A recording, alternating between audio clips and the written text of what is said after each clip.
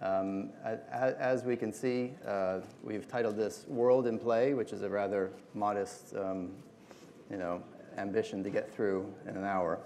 I want to just quickly introduce the session. A few years ago, we launched a service called Middle East in Play, and that was in our Energy Compass publication. And the idea was basically that the changes that were happening in the Arab Spring and in the Middle East sort of went beyond the sort of change of regimes, and it sort of pointed to more fundamental changes happening in the region. And we were aware that the changes that were going to happen, definitely would take some time to play out. And we had these borders that had been in place in the Middle East for 100 years, and the question was, how durable are these borders? How is it all going to play out? And when you remove the top-down sort of rule that we had over so many years, what was going to be left? So the Middle East in Play was saying, the Middle East is now in play. There are, for people inside and outside the region, there are opportunities to take advantage of this depending on how they play their cards. So that was the original thing that we started with. And then when we got to the formation of Islamic State, we finally had some indications of what we were really talking about. And this is an entity that didn't have borders. It wasn't recognized by anyone, but it existed, and it sort of baffled a lot of people. And it pointed to those fundamental changes that we're trying to identify. And the thinking was that this entity now controlled oil. It actually was winning battles. And we're trying to understand exactly what this entity was. But this is kind of the long narrative of what happened in the Arab Spring back in 2010 and 2011. So significantly, this entity now only controls maybe less than 10,000 barrels a day, although it used to control probably up to 50,000. But it does border states that pump up to 20 million barrels a day, which is more than 20% of the world's oil output. So, by luck or by chance or whatever, oil has kept flowing, but we can't assume it's always going to be that way. And then we had the Ukraine crisis. And this sort of, again, like Islamic State, could be viewed in sort of an isolation, like a one-off thing. But it did point to sort of these more fundamental questions in Europe, because Europe thought it figured out its borders after World War II or after the Cold War. But what happened in Crimea is Russia showed that actually those borders may not be as set as people thought they were. So Ukraine, again, viewed in the context of this, basically says, look, the borders of Europe are not as set as perhaps people thought they were. And this sort of lays the foundation for what we're talking about of a world in play where anything is possible, not that anything is going to happen, but we have to be aware that these geopolitical changes based on assumptions that were made 20 years ago, 100 years ago, may have to be questioned. So that's the foundation for our sort of rather ambitious session called World in Play. And we have a very distinguished panel here who will touch on all these issues, and I'll introduce them. We have Ghassan Salame, Dean, Paris School of International Affairs from Sciences Po, Fyodor Lukyanov, Chairman, Council on Foreign and Defense Policy in Moscow, Alastair Crooke, Director and Founder of Complex Forum, and Bijan, Khajepour, Managing and Founding Partner of Atieh International. So I think the right format for this session is we're going to jump right into questions, and I'm going to sort of go ask Ghassan to kick us off here and start with the sort of core issue of Islamic State. Why does this entity still exist? Is it because of incompetence of its foes? Is it because of its strength? Is it because of its ideology? Why do we still have Islamic State a year after it burst into existence? Thank you. I think that the easiest answer to this question is probably the most accurate.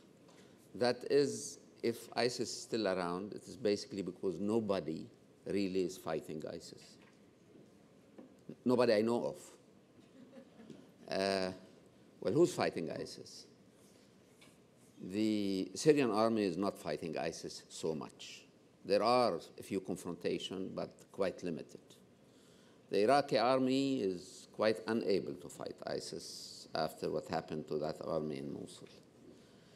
The popular mobilization in Iraq is basically a sectarian force. It is fighting ISIS, but it is producing even more recruits to ISIS on sectarian lines. So you don't know if winning back Tikrit from ISIS didn't help after what happened in Tikrit in seeing Ramadi falling to ISIS. Who else? The Turks. The Turks, when they started using Incirlik, out of the first 1,000 sorties by the Turkish Air Force, only I think 5 or 6 sorties were targeting ISIS. The rest was targeting PKK in Iraq. The coalition, well, a number of coalition air forces are now busy in Yemen. And as far as the others are concerned, nobody thought that bombing from the air could finish such an organization. The Russians. Out of 62 sorties until this morning, I think 3 were targeting ISIS and the rest was targeting other opposition forces in Syria. So I couldn't make a long list, but the evidence is there. The easiest answer is the most accurate. Nobody is really fighting ISIS. But everybody is taking pretext on the existence of ISIS to fight his own adversary, whatever this adversary is. The Kurds, the regime, the opposition, you name it. But ISIS has not been targeted as the serious enemy for anybody to defeat. Therefore, it is still there. But there are other reasons. One other reason is some of those players, governments or forces, are also dealing with ISIS, buying oil, buying cereals, letting people join ISIS, sometimes doing a lot of business with ISIS. So there is also some people who are dealing with ISIS. So, but there is another reason as well. And the other reason is the fact that ISIS has produced for 6 to 7 million people in both Syria and Iraq some kind of an order. Not the kind of order you would like to live under, certainly not me, but still some kind of order. What is the alternative to that order? Well, the alternative is not great. It's not like inferno in ISIS land and paradise elsewhere. The rest of the countries is not very, very, very peaceful and prosperous these days. That is why the motivation among this 6, 7 million now living under ISIS control is not so strong to challenge ISIL control. But there is more to that. And what is more to that is an extremely smart playing by ISIL leadership of the tribal card in both Iraq and Syria, and now in Libya as well. If you want me to simplify, I would say that basically all tribes in eastern Syria, in western Iraq, and now in Libya, all tribes who have been supportive of the old regime are now supporting ISIS against the recently established regime. And those who are complicit of sort of some kind of cooperation with the recent regime are punished by ISIS. The good example is the Shu'aitat in eastern Syria. Like 1,000 of them have been killed by ISIS. Or the Bunimir in the Anbar province of Iraq. Again, a few hundreds of them have been killed by ISIS. While tribes who have been supporting Saddam Hussein or the Ba'ath regime before 2003 are closer to ISIS. The same of Libyan tribes who have been supporting Gaddafi. And I think that ISIS has been playing this tribal card very, very intelligently. And of course, there is ideology. And this ideology is attracting a lot of people in the name of the caliphate and Islam, all the things you know of. So there is a combination of reasons, but still I would say if ISIS is still around, it is mainly because nobody is really fighting against ISIS.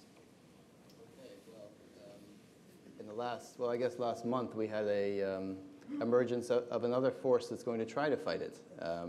We had the Russians injecting themselves into the theater. I guess I'll turn to you, Fyodor, for that one. Obviously, it's created a lot of speculation about what the Russians are looking to accomplish in Syria, but based on what Ghassan is saying, nobody's been fighting it for sure, but there's these other kind of very durable pillars that keep that organization sort of in place. So first of all, what's the Russian intention in Syria, and can it achieve those objectives, and how is it going to do that? Yeah, thank you. First of all, I'm the second time here at Oil and Money. Last year we discussed one conflict with Russia, centrally situated. This year another conflict, so I feel really my country is becoming more and more important. I'm not sure I'm very happy about that, but still. You'll come next year. Hopefully not. So the move in Syria was pretty surprising to many people in Russia, because the support to Bashar Assad was not something new at all. But the general line was, of course, all the time that we should not repeat mistakes by other countries and by Soviet Union and to get involved in the Middle Eastern conflicts directly. Why it changed? I think partly because of two reasons. One reason, Russian strategists and military people concluded that the resilience of Assad regime is decreasing. And there is a growing chance that the country will be totally destroyed and Assad will disappear. So will it be ISIS in Damascus or somebody else, but this long-term relationship will be terminated. And that brought Russian decision makers to the idea that more should be done to protect the current constellation. Second reason, and I think the mood changed approximately last spring. The rhetorics of security people, for example, in Russia changed. The understanding that ISIS is an extremely big threat to Russia, if not now immediately, then in the future. The amount of Russian citizens fighting in ISIS is very big. It's hundreds, if not thousands of people, from Caucasus, from Volga region, from Central Asia with Russian passports. And those are not just simple those who decided for romantic reasons to come there. Those people have very good training, and sooner or later they will be back. And in this regard, the motivation that it's smarter to try to fight them outside Russia than to deal with them inside Russia. That's another motivation. And of course, the third motivation, which is more politically cynical, but I think it's quite stupid to hide it. The Ukrainian conflict has been, so to say, exhausted. So it's quite clear that Russia cannot gain more out of this conflict. It's very long-lasting, not encouraging process of routinization of Ukrainian problems.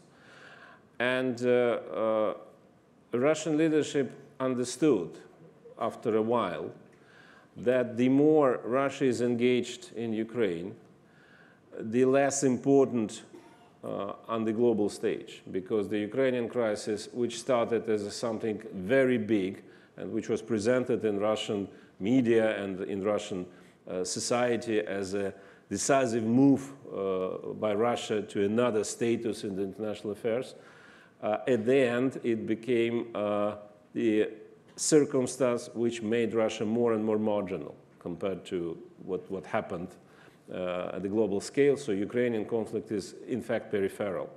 So in this regard, Syria is a way to come back to the international arena, to the real arena, and to try at least to enhance the framework of dialogue with the West.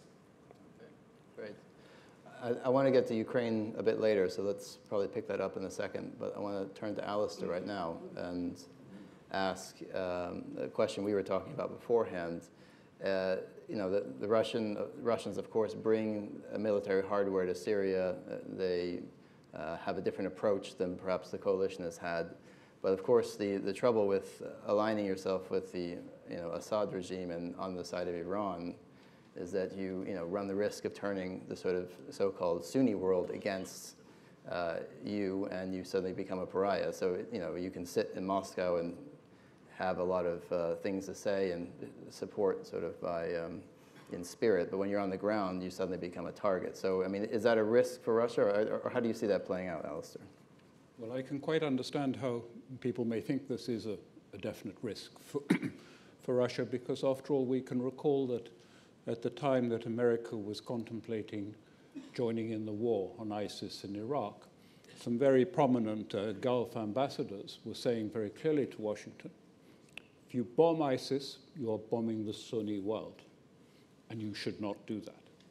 And I think that has become sort of part of an accepted narrative in Washington and London and Paris. Because that's what happened when the Americans were bombing, but for that's example, Fallujah. What people have said.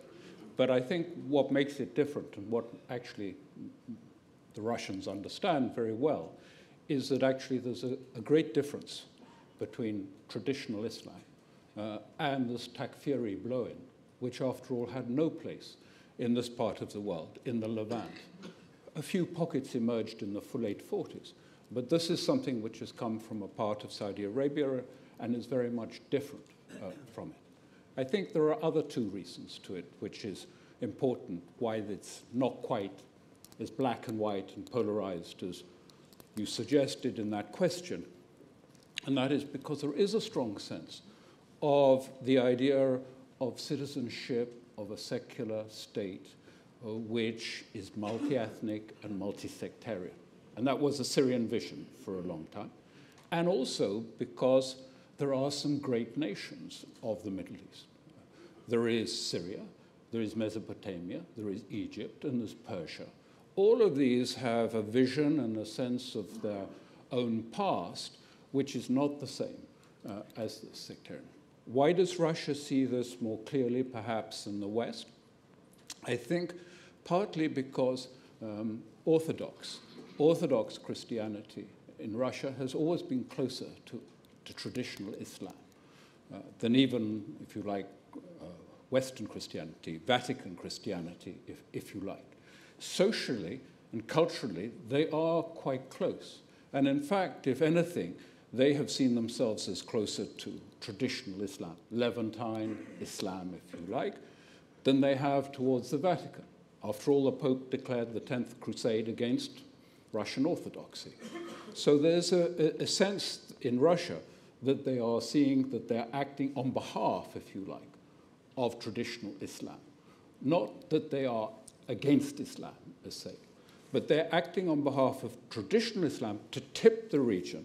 And let's be clear, we're not talking just about Syria, we're talking about involvement of Iran, we're talking about the involvement of Iraq, to tip the region against this cultural invasion of Salafism that has come from the Najd and parts of Saudi Arabia and has, first of all, swept the eastern lands of Islam and now is sweeping into the northern lands of Islam. Why?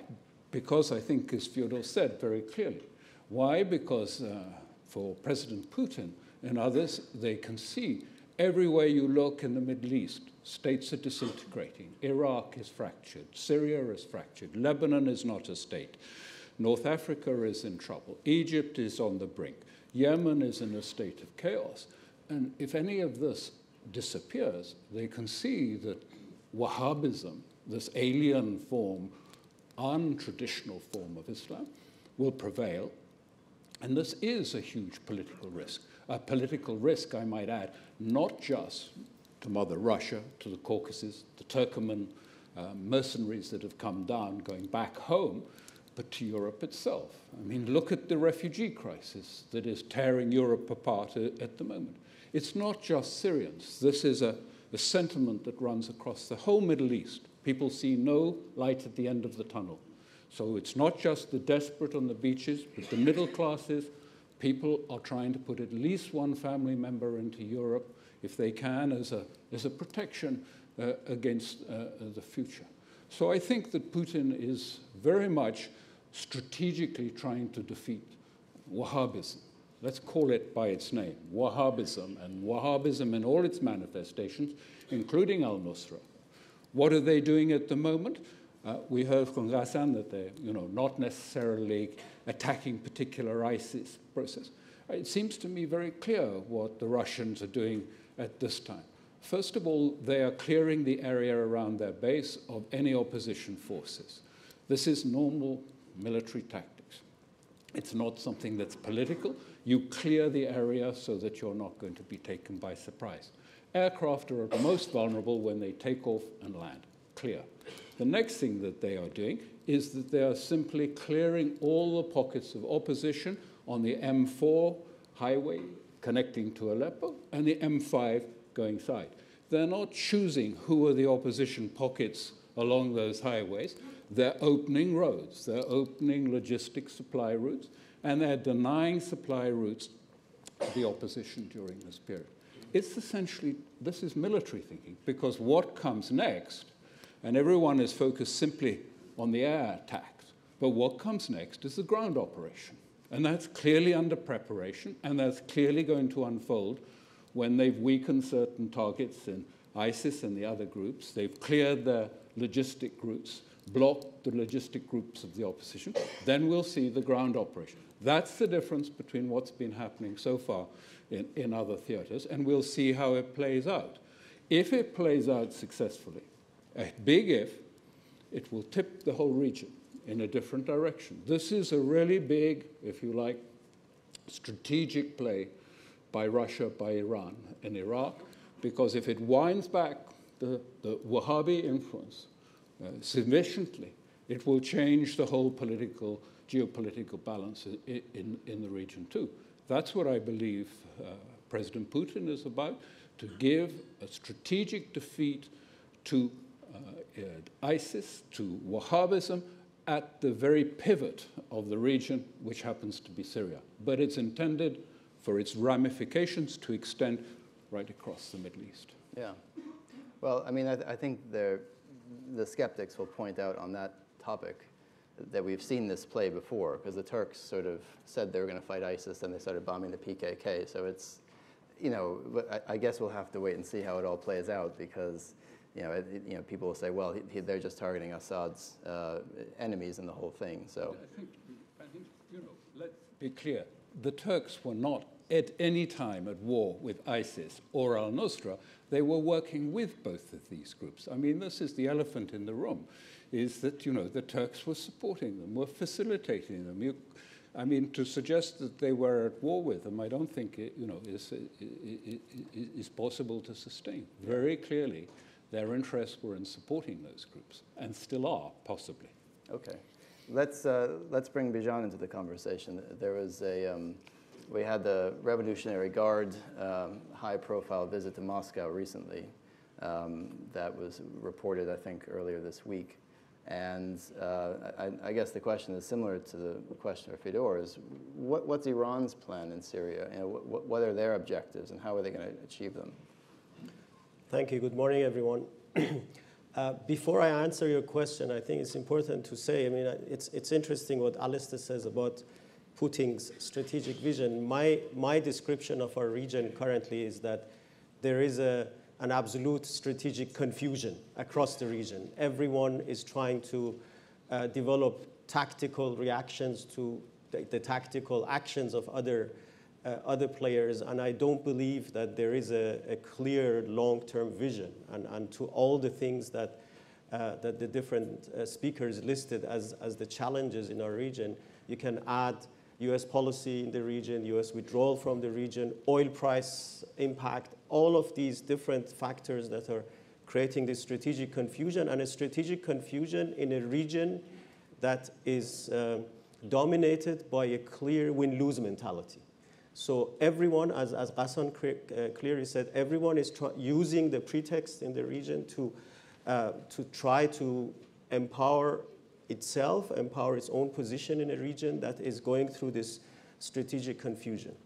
Now, what's Iran's play? Iran, first of all, as we all know, Iran has gone through a change of government after the 2013 elections, and you can sort of identify different patterns in the Iranian strategy before Rouhani was elected, or before Rouhani came to power, and after Rouhani came to power. But there are a number of sort of factors that are the same, which bring Syria into the fold. First of all, Syria for Iran, historically now over the past few decades, has played a very key strategic role. Syria was a sort of a part of the Iranian deterrent policy towards Israel.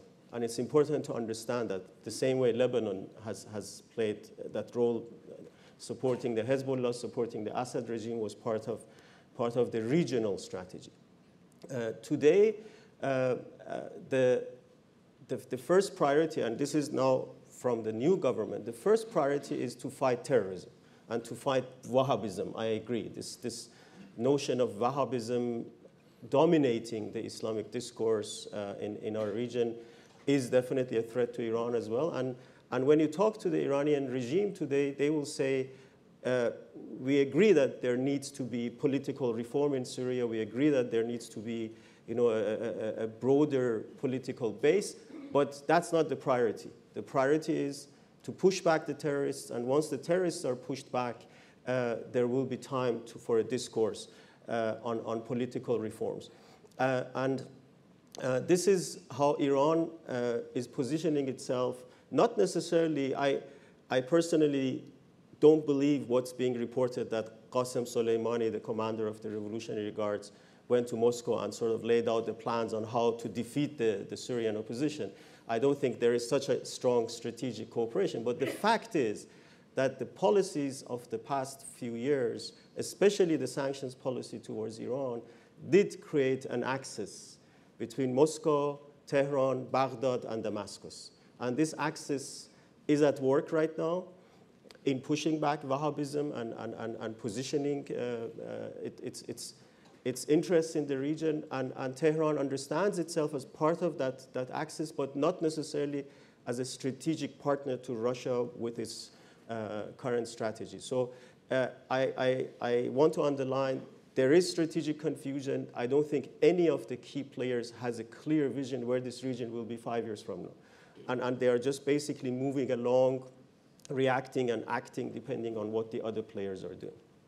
And how far do you think Iran will go to actually defeat the Islamic State and ISIS? I mean, this is what Ghassan brought up. Everyone agrees they don't like it, but nobody's really in a position to go and knock it out of its position. That's true.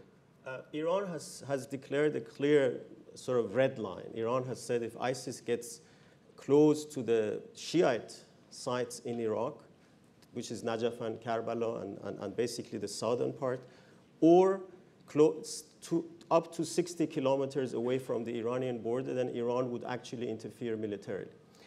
So far, Iran's role has been to support the different Iraqi forces who have actually fought ISIS.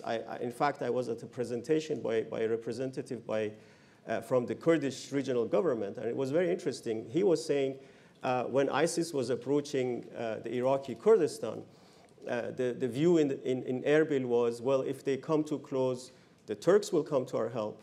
If the Turks don't come to our help, the Americans will come to our help. And then who came were the Iranians, actually. So the Iranians actually supported the Kurds in their fight against ISIS, supported the Iraqi government through advisory and strategic cooperation. But a military intervention from Iran would only emerge if there is a clear threat to the Shiite sites, because they are important to Iran, or if they come, this is the official line, up to 60 kilometers of the Iranian border. There has been some strategic advisory in Syria as well, but as far as I know, no direct military intervention. Okay. Yeah, go ahead, Alastair. I think that it's quite true that the region does appear to be very confused and in a state of confusion. And indeed, it is a region that is disintegrating. But I do think that we have seen very clearly that Iran and Iraq and Russia actually have been preparing, if you like, for the day after the P5+1 negotiations came to a conclusion, the next steps. And I do think that there is a strategic plan to roll back Wahhabism from at least that part. I think what delayed it was, first of all, the need to wait for the outcome of the P5 negotiations, because that was important that they should be concluded, not in the middle of a conflict in Syria and other extraneous events, but also because Iran did try and reach out to Saudi Arabia during this time through people like Rafsanjani and others to try and see if there was the possibility of a negotiation, a settlement of the region, of this confused region, a political settlement. But it's been quite clear that all those issues, all those initiatives have been rebuffed. And so what we have come to is the final decision of a number of states is that there has to be a political settlement in the region. If it cannot be done by negotiation, which it seems it can't be done by free negotiations, then it's going to come about by force of arms. In short, we see very clearly a shift that's taken place with John Kerry and others that said, you know, we are going to have our objective shared with Mr. Lavrov is that we will have a united, secular, and democratic Syria. First time the Americans have called for a secular Syria, which excludes actually most of the protégés of the Gulf states. So I think we are moving towards it. And yes, you know, these groups will now face a choice. Either you join in a political settlement, or the Russians will knock a few heads and say you're going to be eliminated from the process. It may be a little bit rough, but at the state that the region is in, you know, the prospects of sitting around with no pressures in Geneva with Saudi Arabia on one side, Qatar and Iran, America and all of the European states, I don't think are likely to produce a settlement. And the alternative is that the region literally comes apart, not just Syria, right through to North Africa. Yeah. Okay, well, quickly, I want to just take a bit of a poll. I mean, I'll start with you, Ghassan. Do you think in a year we still have Islamic State sitting there on the borders between Syria and Iraq? I don't share in this sort of general skepticism about the future of nation states, which I read here and there. I think nation states are real. They are constructs, of course. They are human constructs, and like any human constructs, they can flourish or decay one day. But I don't see like this is going immediately into the dustbin of history. All these constructs, post-World War I constructs disappearing all of a sudden. However, I have to recognize that at least two forces need to be kept in mind in sort of devising the future of nation states. First, the non-state actors. You have around a dozen of them now in the Middle East who are better armed than regular armies, better trained very often, sometimes with a cause, sometimes with some kind of a mercenary touch to them. You have them in Libya, you have them in Syria, you have them in Lebanon, you have them in Iraq, you have them in Yemen, you have them everywhere, of different political persuasion, by the way, but they are there, and these non-state actors will take some time to be defeated or marginalized in the game. They weren't there necessarily 10 or 20 years ago, and now you need to take them into consideration if you are in charge of a state, of a nation state. And the second factor is transnational force, and that is forces that are revisiting their ideology in order to make it a general one, a trans-border one. ISIS is one example of them, but not the only one. Plus, you have what I call the defeated armies remnants. And these play a very important role now. You have a few thousand Chechen defeated in Grozny by the army, by the Russian army, who have found a new terrain for their expertise in Syria and Iraq. You have a few hundred or thousand Turkmens as well now in this. And you certainly have remnants of the Saddam's army certainly playing a role in the hardcore of ISIS. So these groups are all challenges to the nation state. But I would not jump to the conclusion and say, because these groups are around us, it means the end of the nation state.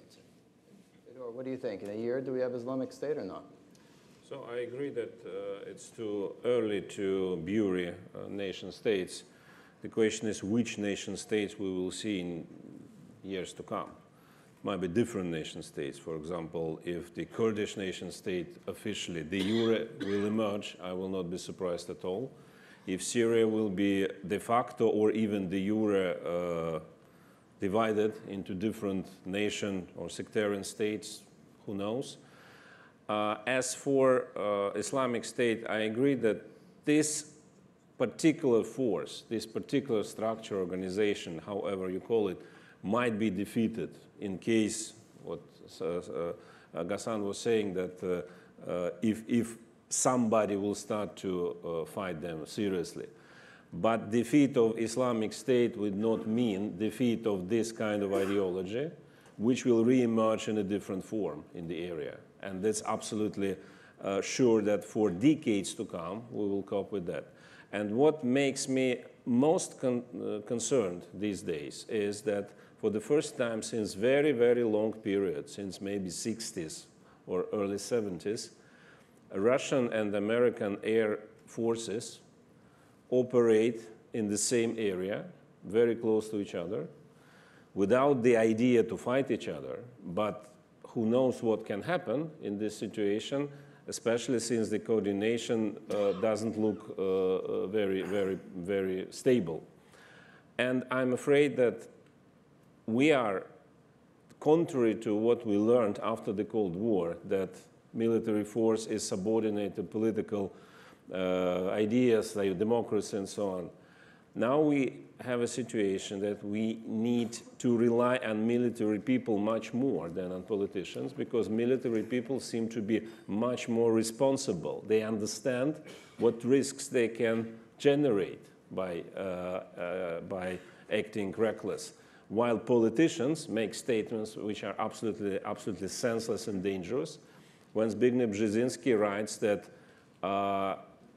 US, Obama should retaliate if Russia continues to target US assets in Syria, he means so-called moderate opposition.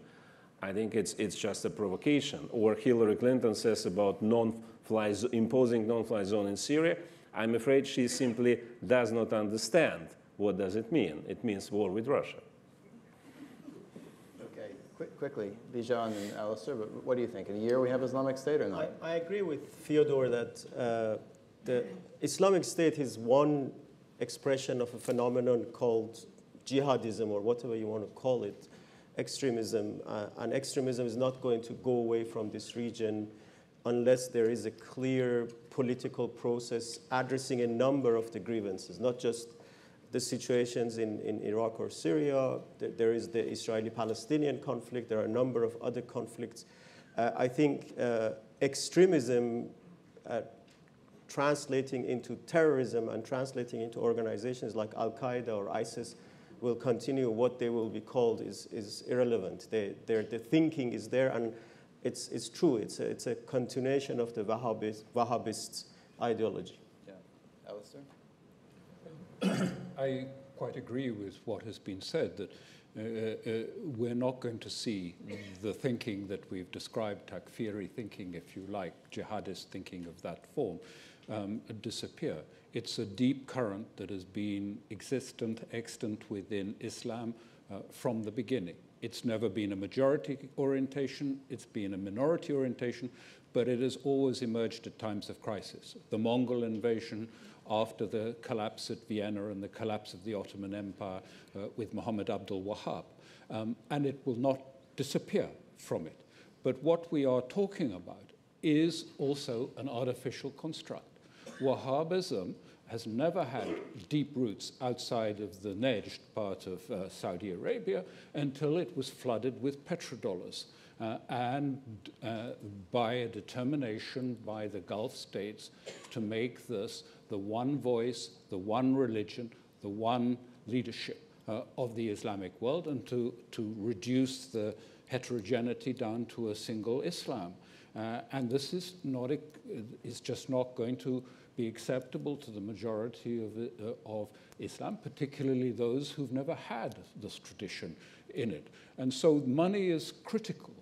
And if that money disappears, and if there is, I recall nearly 30 years ago in Afghanistan when I saw the Russians come into Afghanistan, the Soviet Union at that time, in somewhere around '86.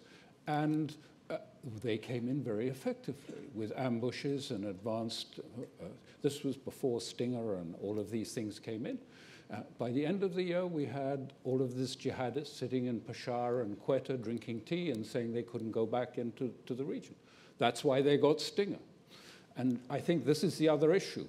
So what are people going to do against Russia? You know, Saudi Arabia says, well, we'll react, and the Gulf states say we'll react. Well, they've already given them anti-tank weapons and advanced weapons of that sort. The only thing that's missing is advanced surface-to-air missiles. But recall what happened in Afghanistan. We gave the Mujahideen advanced surface-to-air missiles, relatively, not completely. They weren't very effective. But the CIA then had to spend the next 5 years buying them back at $100,000 apiece because they posed a threat to Western civil aviation.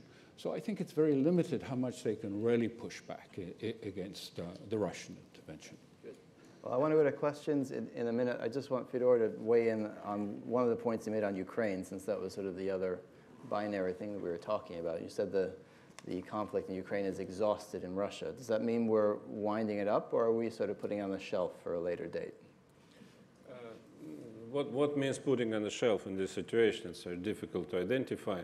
I think that the phase when both sides try to achieve new objectives is over. On the Russian side, to be frank, there is one ambition to gradually get disengaged from this eastern Ukrainian situation.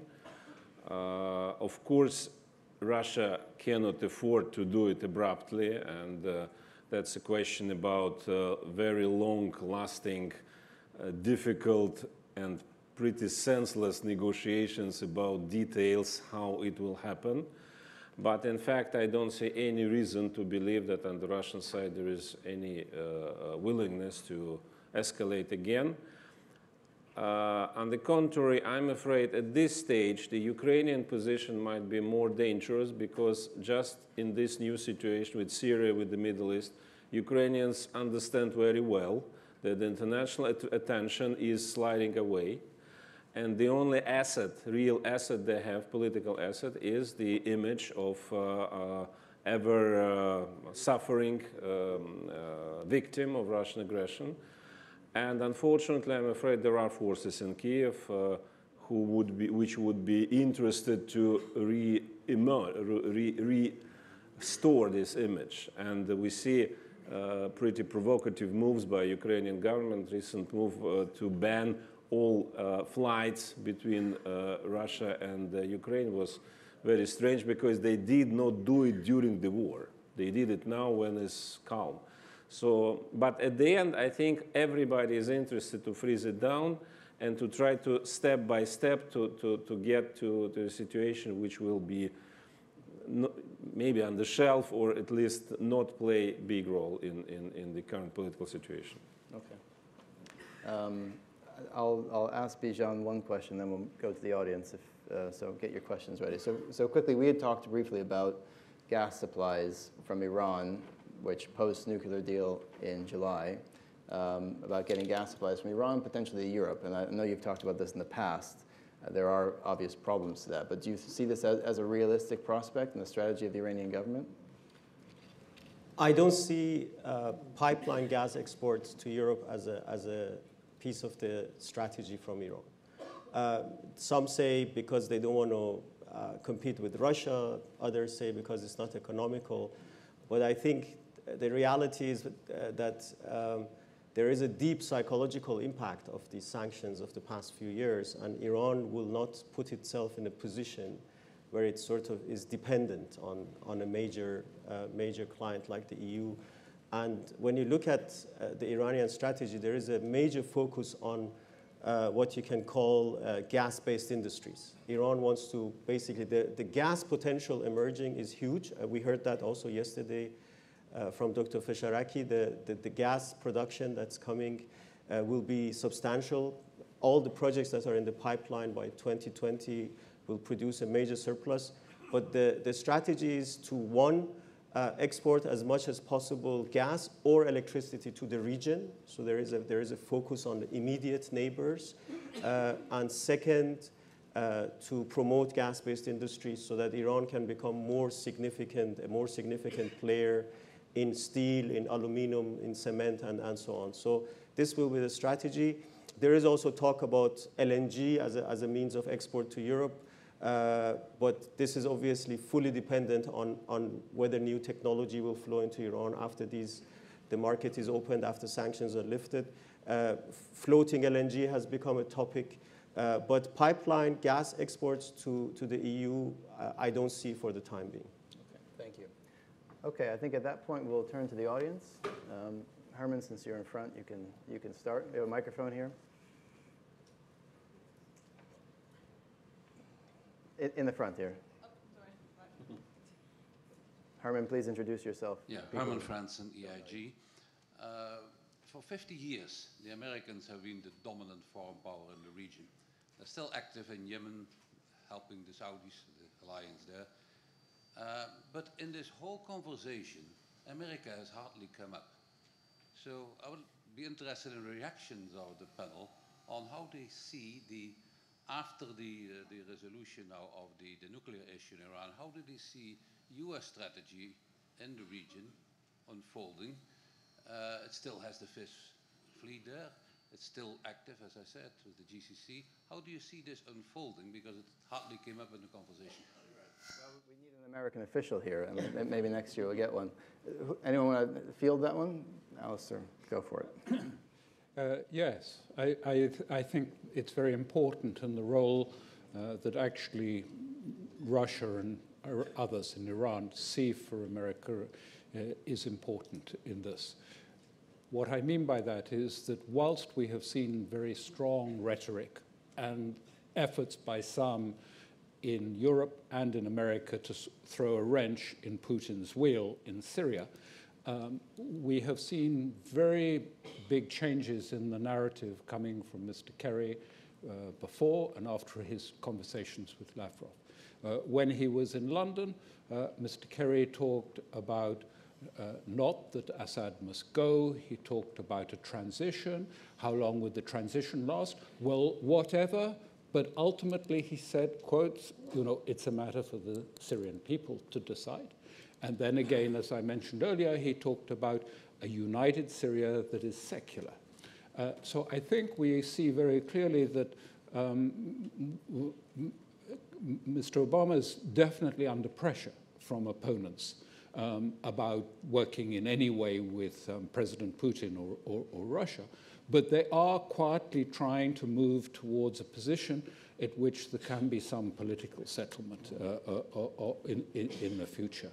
And I think really, this is the choice that Europe and America has. I mean, do you continue to throw a wrench in the Russian attempt to, if you like, push back Wahhabism in the region? Or do you try and join in, as Lavrov and Putin were clearly inviting America to join in the process and to try at the right stage to get a political outcome? Clearly, from the Russian point of view, the first has to be the military effort, the ground operation, and then we will see where the ground lies after whatever is done to the Wahhabist elements in it. Okay, thanks. Fyodor, you want to jump in on that quick? Yeah. One short remark. I think the U.S. will be in really deep trouble in case U.S. maneuvering to not to cooperate, but maybe to coordinate with Russia, will face blunt rejection by some of regional powers, like Saudi Arabia, for example. And if somebody will start to deliver anti-aircraft arms to ISIS or to opposition or whatever you call it, that might be a real problem. One question here, and then we'll go here next. First here. Thank you. I'm Jeff Blanning from Schroders. Can we talk about oil for a bit? I guess when the Saudi policy came onto the scene a year ago, which is about the time of this conference last year, there were various suggestions about the objectives. One was to kill US shale, and one was to attack Russia and Iran, and we had various other conspiracy theories. US shale has been proved pretty resilient. It was, suggested that Saudis went to Russia earlier this year and said, if you give up Assad, then we'll cut production, which obviously the Russians have rejected that idea. Saudis obviously are under a bit of pressure at home now because their policy seems to have failed miserably. What do you different members of the panel think about what role oil is really playing in these strategic moves in the region? Okay, thanks. So geopolitics of oil and how it's impacting our oil producers. Who wants to take that? Bijan? Yeah, go ahead. I think there is definitely a dimension in all the decisions, especially the impact of the shale revolution on the significance of our region and the significance of Saudi Arabia in global markets. I don't think it's the only factor, and I don't think that we should sort of overestimate the role of the oil price on some of the decisions. Because you see, first of all, I always say that when you look at the past 2 decades and take even today's dollars, we are still actually above average of the past 2 decades. So we sometimes just look at the recent past and try to come to conclusions. But to be fair to the Iranians, last year when Saudi Arabia made that decision and sort of asked the OPEC members for 6 months to defeat the shale operations, Iran was the main country that was opposing that outlook and was saying it would not work. Because that happened, and because maybe a lot of the OPEC members hold Saudi Arabia responsible for that decision, I personally believe that Saudi Arabia has to somehow react in the next OPEC meeting and come up with some sort of a reaction, especially considering that Iran will increase production and exports as soon as the sanctions are lifted. So the dynamics inside OPEC is interesting. It's obviously the worst time in terms of Iran-Saudi tensions. But what I can tell you is that, because it was mentioned in many fora that one of the reasons was to put pressure on Iran, while there was some financial squeeze on Iran, it definitely did not change Iran's strategy on any of the regional and international issues. I think when you look, there's been a big change from last year when you asked about it. Saudi Arabia is politically overextended now. It's fighting 4 wars, various fronts. They're not going particularly well, any of them. One of them is going disastrously badly. And it's increasingly becoming financially overextended. The estimates are its revenue loss will be at least 22% of GDP, but it's likely also to be much worse. And we see Saudi Arabia, if you like, selling off some of its holdings in hedge funds in London and elsewhere in order to raise cash. I'm not saying it's going bankrupt ultimately, but it's under a lot of stress.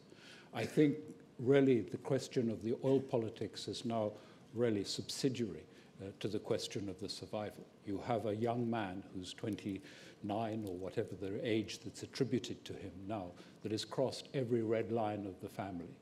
The family is deeply unhappy with the situation, and we don't know what is going to happen. But I think the politics of the price of oil now have become very subsidiary to the desire for the family as a whole to extricate themselves from Yemen and from their financial situation by whatever means is most appropriate. Thanks. Fyodor, add to that? I I don't think that oil calculation plays any significant role in current moves on the Russian side. It's purely political and strategic. Meanwhile, of course, Russia is suffering very much from oil prices, and it's much worse factor than even sanctions imposed by US and Europe. And as for Saudi Arabia, you know, Saudi Arabia, at least when it comes to relationship with Russia, demonstrates each time same miscalculation. Saudi Arabia sees a relationship with maybe as a big power, maybe in trouble, but still big power, in a pretty simplistic way. They believe that it's always about how much money you can offer. And the different Saudi representatives came to Russia several times recently, trying to understand the price. Unfortunately, it doesn't work in this way, that simple. So Russia will not play, there are a lot of very greedy people in Russia as well. But it's more complicated, unfortunately. I think next year we need a Saudi official and an American official on the panel, just for balance. One question here, then we'll go here. Oh, hello, yes, Tom Pepper, Energy Intelligence. Just feeding out of what Herman had asked earlier, I was just interested to ask the whole panel how is perceived Russian decisiveness in Syria starting to affect US relations with Gulf states and Turkey, not just on Syria policy, but the wider region? Okay, Ghassan, you want to take that? Well, the one thing where I repeat myself from one year to the other is the fact that Russia and America are not the same in the Middle East. In the Middle East, Russia, beside being a superpower or not being a superpower, is a regional power, where America is not a regional power. I mean, there is a phenomenon of contiguity between the Middle East and Russia. I hope that Fyodor is okay with this. Of geographical contiguity, of historical familiarity, and of a certain role to play with the minorities, with ideas, with etc., that America never had. So let us not put in the same sort of epistemological category the Russians and the Americans when it comes to the Middle East. That's for Russia. As far as America is concerned, what we have seen in the past 6 or 7 years is a policy, you may like it or not like it, but at least it is consistent. It's a policy of avoidance. Mr. Obama has avoided Petraeus' open-ended war in Iraq and withdrew. He decided to withdraw from Afghanistan by the end of next year, leaving just a few thousand soldiers there. He avoided confrontation with Iran by reaching the agreement on the nuclear thing. He avoided playing the first role in the Libyan story by not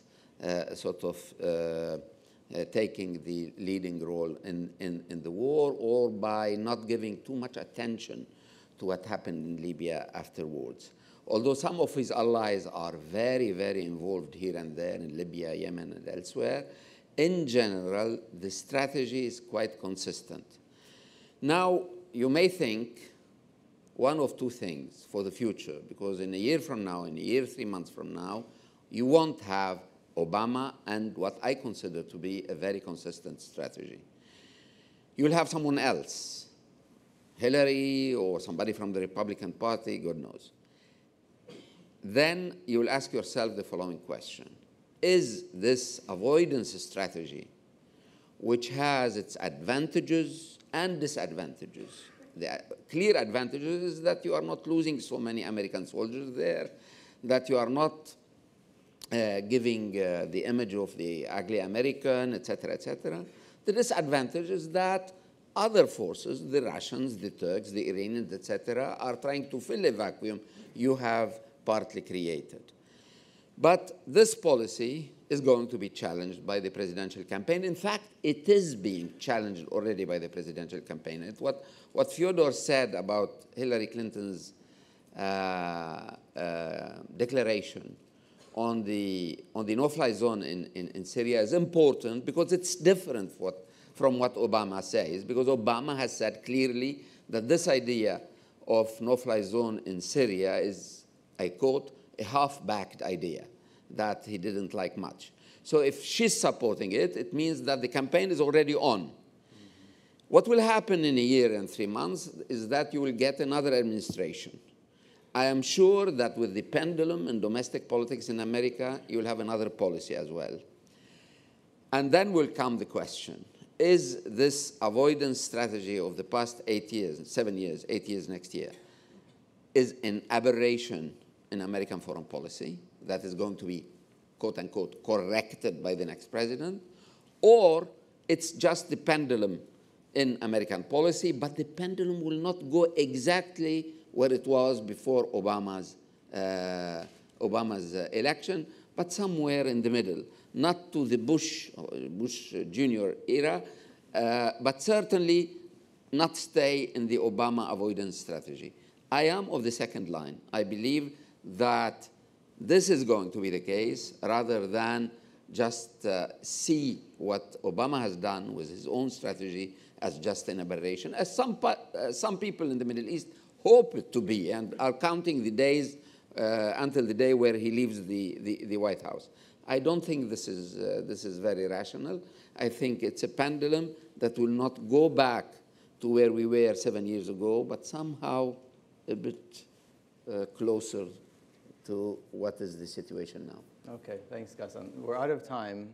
Nordine, I'm sorry. Bijan wants to say 2 seconds, and then we're going to have to wrap up. One of the determinants about the U.S. relationship with the region will be obviously U.S.-Iran relations. And some are suggesting maybe an extension of these nuclear agreements would be a better relationship between Iran and the U.S.